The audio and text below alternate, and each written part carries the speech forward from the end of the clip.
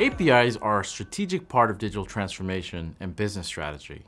However, questions often arise about how companies budget the funding for the API programs. In this course, we'll look at how to articulate the value of an API program in order to secure funds. We know that while developing shared APIs inside IT is growing in popularity, traditional project-based silo integration approaches remain the rule, not the exception. Much of IT's budget and effort go to paying back technical debt and maintaining legacy assets that were not designed to gracefully expose data and business logic. While these are valid reasons for funding, APIs have a much larger impact than IT. APIs can fundamentally transform the business. If you're an executive or working with other executives on digital strategies for your business, get excited because we'll talk about how business cases for APIs can be made. A research paper was published in May 2017 by 3 professors from MIT and Boston University. Professors Seth Benzel, Guillermo Lagarda, Marshall Van Alstyne studied massive amounts of data and built statistical regression models to compare the financial performance of 120 firms who invested in APIs over 3 years. They compared the firm's financial data with access to the API logs from that firm, which had data about the total volume of API traffic, developer portal usage, API keys, and even total number of APIs created over time. They also looked at by internal versus external APIs. The study was compared with results from firms who adopted APIs and from firms who did not adopt APIs in order to rule out any aggregate macro trend or random chance. The conclusion? There was a statistically significant relationship between companies who invested in API programs that saw an increase in sales, decrease in costs, translating to higher net income, and an overall increase in firm value by 12.7%. You might be thinking, while this research is incredible, taking this research paper alone and bringing it to your executive committee as a business case is likely not enough. Companies that recognize the strategic imperative to be a digital business will make numerous investments, small and large. Even with an executive mandate to be API first, companies traditionally make funding decisions based on their financial planning and analysis process. That means annual budgeting and capital investment prioritization that includes traditional measures like net present value, NPV, internal rate of return, which is IRR, or return on investment, typically ROI. Some companies are able to bypass this and gain enough initial API program funding through discretionary budgets for innovation projects, usually to fund a proof of concept or research. However, serious API programs that impact the business will require a substantial focus of capital resources and organizational adoption to realize a material ROI at the firm level. Building an API program business case with traditional measures of NPV or ROI is possible, but because of the nature of APIs, they can apply to just about every aspect of a business. It becomes ever more challenging as you try to include every possible business benefit and cost. In addition, due to the potential access to new markets, channels, and partners, and due to the pace of technological change, a 5 or more year financial projection is highly unpredictable. To avoid this boiling the ocean analysis, companies take an option-based funding approach and focus instead on the short-term minimum viable product they need to demonstrate the business value with an option to access more funding later. This MVP approach is still a business case, as funding is needed for an API program team with a dedicated resources and upfront software purchases. This cost can be funded as an MVP seed investment, initially for 1 or 2 years with an option to increase funding either quarterly or annually based on results and opportunities realized. This gives management an ability to lower their initial upfront investment and with a door open down the road to pivot as results are known. Regardless of the funding strategy, every business case made for an API program, small or large, should be able to articulate a clear business value. Instead of laddering up to IT roadmaps and IT operations-focused goals, widen the field of view. Digital businesses must learn to have an outside-in mindset, using a customer-focused approach to define strategies and promote useful and impactful innovation. Evaluate the company's strategic business goals and apply the API impact to where the sources of revenue and value creation is in the company. For example, help to acquire customers, retain or increase customer spend by partnering with marketing. Innovate on products and services by partnering with lines of business. Similarly, look at potentials for APIs to impact the channels or markets your company competes in, especially existing digital channels or emerging channels like voice and IoT could really offer greenfield opportunities with less legacy overhead.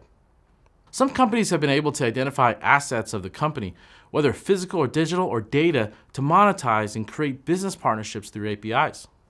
For examples, Walgreens drove up retail traffic to its stores by opening up APIs to its photo print center within every one of their stores. Third-party developers partnered with Walgreens and used their APIs to create mobile apps with really innovative photo book and photo art making experiences that excited and delighted people. Their finished creation could then be printed conveniently at a local Walgreens through their API. Let's take a look at another example in depth, where value creation evolved over time. A leading ticket sales company started out with their traditional business model of selling tickets. Their development teams would help create applications that allowed their sales reps to sell the tickets online and fans to go to their website and mobile apps to purchase them. However, the ticket sales company recognized that competition was increasing and consumers were more and more connected than ever and had many choices. So they had to rethink their strategy. In addition to their app development teams, the company started by adding API skill sets to build out APIs. They started converting their backend services that enabled ticket browsing and purchasing into APIs. Just by adding APIs in the middle allowed IT to have loosely coupled architecture. This two-tier architecture separated their front-end and back-end services with APIs as the intermediate layer, allowing their front-end teams to release and update the experience more often and enable the services teams to keep up without incurring as long of a test regression cycle. This was their first value realization. But they quickly realized that the APIs for the .com was also reusable for external sites. What was previous APIs for their .com could become externally available APIs. Fans weren't just going to the ticket company's website, of course. They were browsing sports websites, talking about events on social media, browsing local venue websites, and looking for details at big box retail stores. Rather than forcing their users to switch from site to site, the ticket sales company needed to be where the fan was, in the moment of that user's experience. But they also realized they couldn't just build APIs and expect partners to just pick them up. They worked on building a partnership at the business level, one by one. As a result, they established these partnerships and started seeing more traffic and transactions as their ecosystem has substantially multiplied beyond their own apps. Their APIs become the conduit in which their business transactions flowed. This became their second major value realization. Because their APIs helped them decouple their backend from the application experience layer, they were able to innovate themselves. Using Google Dialogflow, they were able to use speech recognition and conversation technology to make ordering by voice easier on a completely new channel, inside the home. Now that's a third value realized. The ticket sales company just didn't stop there. In addition to generating the additional demand from consumers, the company also started to expand their supplier side. With their API digital platform, they allowed suppliers and other types of tickets to augment their own ticket inventory, creating a whole new business model, where the company became a hub and a reseller of tickets to events and venues of inventory that was entirely owned by other providers. This company's story is really impressive, but the key here is that the value proposition for APIs changed over time. What was at first a cost and risk reduction with APIs enabled them to create business agility within their digital experiences that led to their ability to focus on their customer and explore new market and revenue opportunities. The sum of the APIs and connections in their ecosystem have certainly increased the speed and scale at which the company competes. And one could also argue that as a result, their business is harder to displace, and their new lines of technology enabled distribution and partnerships have increased their total firm value. Sounds just like the MIT and Boston University research paper, right? So let's take a look at this spectrum of opportunities and summarize their extracted business value for APIs. Some companies build their case in APIs as an integration play. These are traditional concerns of IT costs and efficiency as a primary business case. This typically results in retirement of redundant systems and maintenance costs. Some companies will build their cases on APIs as a route to greater speed and business agility. This typically means partnering with lines of business to demonstrate improvement in their KPIs as a result of faster speed to market in the form of new experiences. Some companies will build the business case more broadly by determining the value of KPIs as a platform and ecosystem. This typically means partnering with multiple lines of business in demonstrating improvement in KPIs as well as a better strategic positioning at a firm level in the form of new business models and channels. Wherever possible, move to the right and demonstrate broader impact on your business case. Once you have identified the business value, it's important to build in the investment part of the equation. Build in the total cost of ownership for your API, which typically includes software, support, and training services. In addition, make sure properly allocating funding for product teams to operate, build, and utilize APIs.